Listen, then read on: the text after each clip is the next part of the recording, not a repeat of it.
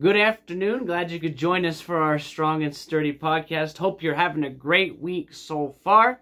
And I got church tonight, 7 o'clock. Love to see you there. Be where God would want you to be. On Saturday, got to lead a man named Chris to the Lord. Went out with our Spanish pastor. He saw somebody else across the street. Talked to one of the gentlemen at one of the houses, and he was willing to listen and placed his faith and trust in Christ. I'm hoping he'll come out to church, but you can pray for that. And some of you heard that about my accident yesterday. My personal vehicle got T-boned by another vehicle. And praise the Lord, none of my family was in the vehicle.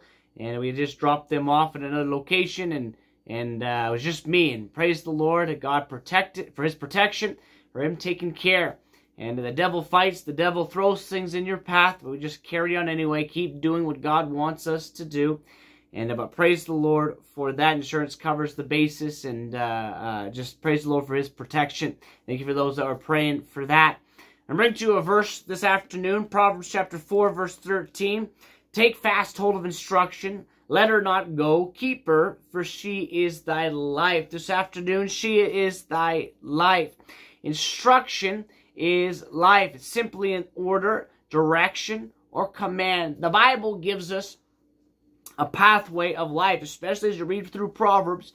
You'll see that God gives a pathway for life. This is the way I want you to go. Here's the direction.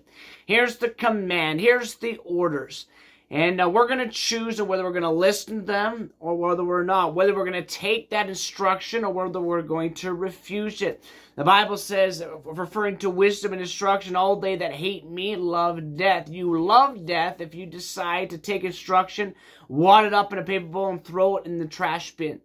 And but if you take that wisdom and you apply it and you make it a part of your life, what you found is life. You find a happier life. You find a life that follows what God intended for us to follow. Life to a wise person is being able to receive instruction, being able to receive an order or command. The Bible is our order book. The Bible is the book that we get our directions from, and if we follow those directions, we have life. Number one, never think that you have reached the pinnacle of knowledge. Never think that you've reached the pinnacle of instruction. Well, I'm at a point in my life where I don't need instruction anymore. No, you always need instruction. You always ought to care for instruction. Your mind ought never get to the point where I don't need any more instruction. I don't need any more commands or direction. I'm doing just fine. No, always accept the command. Always accept the direction. Take the word of God and let it set the path in your life. Let the man of God set the path in your life. Let the parents set the path in your life. Take that instruction. Hold it dear. Don't let it go. Keep her. Keep it. Why? Because it is life. She is thy life. You always have somebody to command you, somebody to direct. Whether it's at work, whether it's at church, whether it's a Sunday school class, whether it's at school, you ought not to throw away instruction. You always have somebody to command and direct you, who can show you how to do it. There's always a way, maybe a better way, that you could do it. And let the people that are in your life instruct you. Don't reject instruction. It brings death to you. It brings death to your life. It brings a miserable life. Puts you in a position where you make mistakes that you shouldn't have to make. Number two, the more instruction and direction you find, the more life you will find. The less mistakes you will make, the better off you will live. There's mistakes that nobody should have to make. If you accept instruction, you accept that wisdom, you'll be able to avoid some of those mistakes, if not a lot of those mistakes. Why? Because it's never in your mind where, well, I'm at the top. I have all the instruction I need. I don't need any more. No, you always need. I don't care if you're 70, 80, 90 years old or you're 10, 20, 30. I don't care how old you are. Never throw instruction by the wayside. Never say to instruction, well, I don't really need you right now, or I'm doing pretty good. I don't need that advice. No, take it.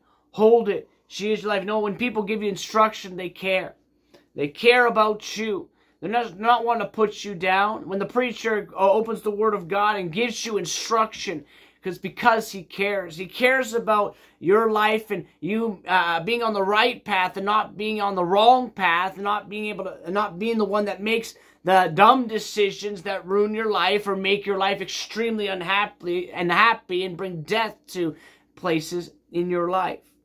I don't want teenagers to make the mistakes that they don't have to make. I don't want adults making mistakes that they don't have to make. I want them to make good choices. I want them to take the instruction, and whether they use that instruction or you use that instruction at that immediate moment, or you take that instruction and file it away for a later date. There's a lot of instruction that when I was in college and even as a teenager that I could just file away for a later date. That's good knowledge. That's good instruction. That's good direction.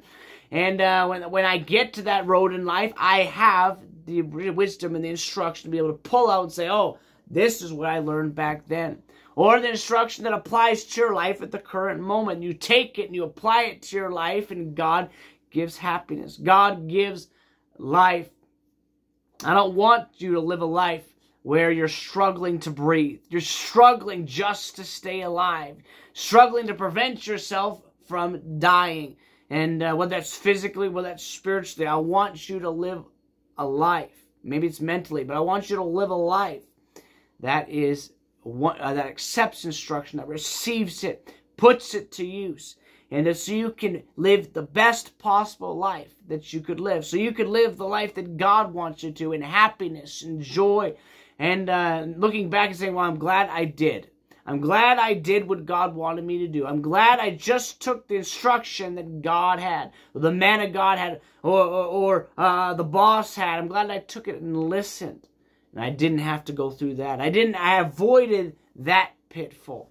Friend, this morning, I just want you to understand simple truth. Hold on to instruction. Take it. Keep it. Don't throw it by the wayside. Listen. Pay attention. Take the direction. Take the commands and use them. Apply them to your life so that you can be happy. So that you can live life happy. So you can have the life that the Bible talks about. She is thy life mentally, physically, socially, and spiritually. But the way that we get the life that God has is to follow instruction. And I hope you'll do that today. I hope that's a blessing. I hope that's an encouragement to you. If I can be a help to you, let us know. Again, we have a ride. If you need a ride, love to see you tonight, 7 o'clock. Be in your place. Have a great day, and God bless.